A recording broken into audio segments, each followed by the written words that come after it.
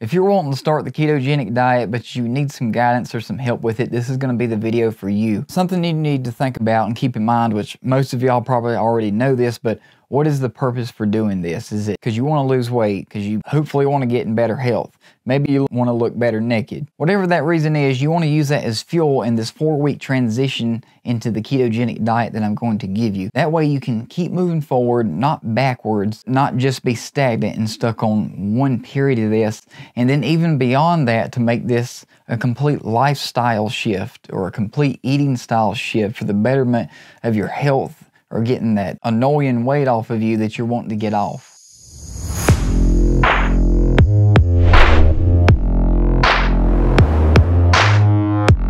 So this Keto Quick Start Guide that I'm about to give you, as I said, is a 4-week transition, and it's going to mainly focus on what you need to start cutting out and adding in from week to week. So starting off with week number 1 is going to be cutting out all drinkable sugars.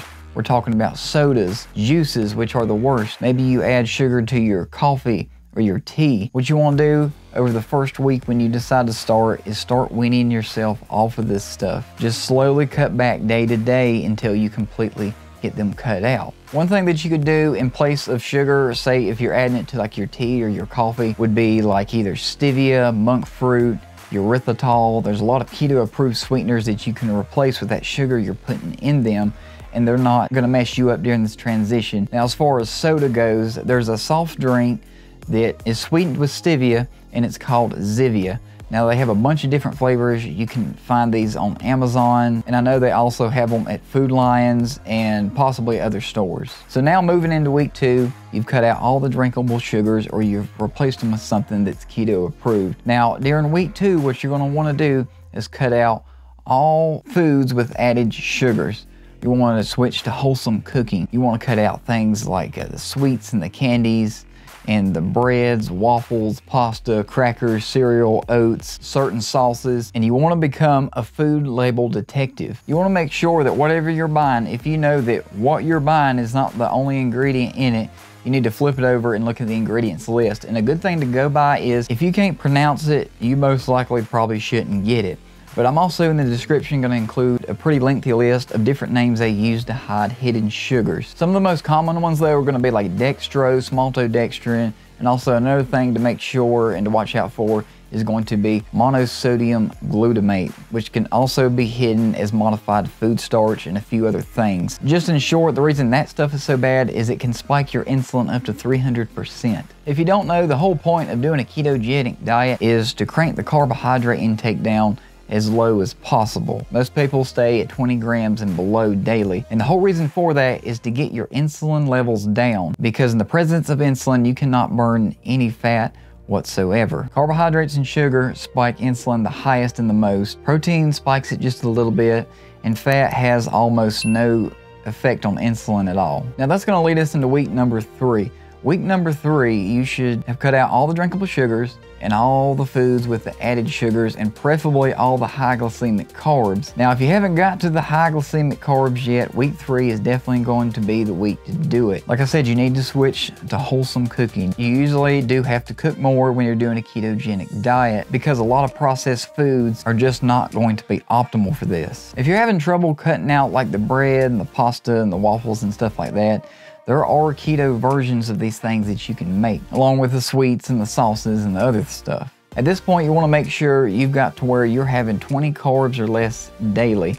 Once you get to that point, you want to start adding in healthy fats, because you've cranked your carbohydrate intake way down. If you don't replace it with something, you're going to end up being very hungry and fall off of doing this. Healthy fats are going to include things like butter, avocado oil, olive oil, ghee, coconut oil, fat that's coming from animal sources like ground beef or chicken, and preferably with the meat stuff, try your best to get grass-fed and finished beef. At least try to get organic chicken if you can afford it, because that's going to be a lot better for your health, because how the animals were raised and fed. If it's bad and nasty stuff, it can end up translating to you. But of course, just do what you can afford at least. By adding in these healthy fats, you're going to have a lot better satiety after meals, and you're going to find that you may not need to snack in between meals anymore if you're currently snacking between meals. Because a quick fun fact, if you find yourself eating a meal and then maybe an hour or two later having a snack because either you're tired or your energy is low or you're just straight up hungry again, carbohydrates actually have that effect. They do not have a real good satiety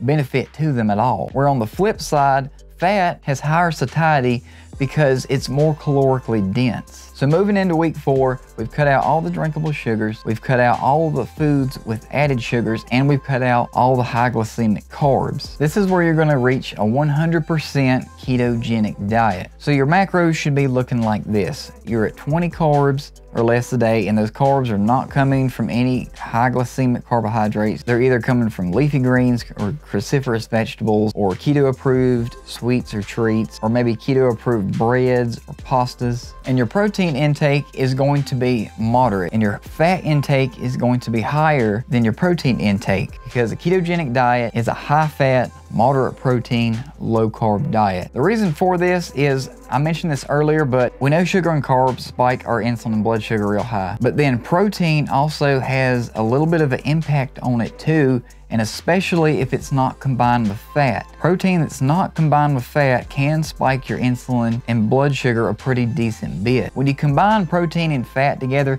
the fat slows the digestion of the protein so that it don't hit your blood sugar and spike up your insulin levels real high. There are some other things that you're gonna have to work through and maybe challenges you may face while doing this, and I am gonna give you some of those. And one is, since you're not gonna have carbs coming in by about week 3, carbohydrates help hold water on the body. So at that point, you're gonna have to increase your salt intake. Just make sure you're not using regular table salt. You want a good mineral salt because it has a better mineral profile. It don't have just straight sodium. It's got sodium with a little bit of potassium and magnesium and so on. Doing this is going to prevent you from getting the keto flu, which is not an actual flu, and all it really is dehydration. Because when you cut all the carbs out, you end up dumping a lot of water, and with that water goes your minerals and electrolytes, so you have to replace those. Another real big challenge that I hear about people facing with this is the sweets.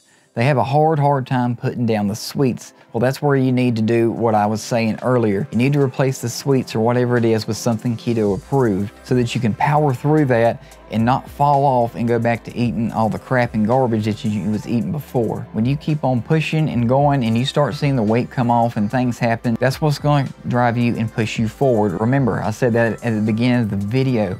Now, at about 90 days, 3 months, if you're doing this correctly and strict, you should reach fat adaptation, along with a complete microbiome shift, which is the gut bacteria that you have. They also have to shift over because their fuel source, the stuff that you're eating, may not be feeding the bacteria that you had before. And it's actually been suggested that your gut bacteria, due to a nerve that runs from your intestines up to your brain, can actually influence your cravings on things. But at this point, doing keto and sticking to it should actually just be coming to you naturally and very easy. Not to mention, you'll be experiencing all the great benefits. Increased energy, you don't have those energy slumps, you're a lot clearer minded, you don't have a foggy mind, you're gonna be able to concentrate better, you're gonna have an enhanced mood, and be able to possibly do more things you was wanting to do before you did keto, because before you started this, you never felt like doing anything but laying around. So one thing that I just really want to stress though is during this 4-week transition, if you're having a problem with one of the weeks, whether it be 1, 2, or 3, or hopefully not 4, but if you're having a problem and you need to take it out, say another half a week or another whole week, go ahead and do that. But like I said, don't stay stagnant or even start backpedaling. If you didn't get it the first week, buckle down, stay strong, and tell yourself you are going to reach the next point of this in the next week. Just keep telling yourself, how bad do you want it? Guys, I hope this Keto Quick Start Guide helps you get on track with the ketogenic diet. But as always, keep it keto, keep it healthy, and I'll see y'all next week.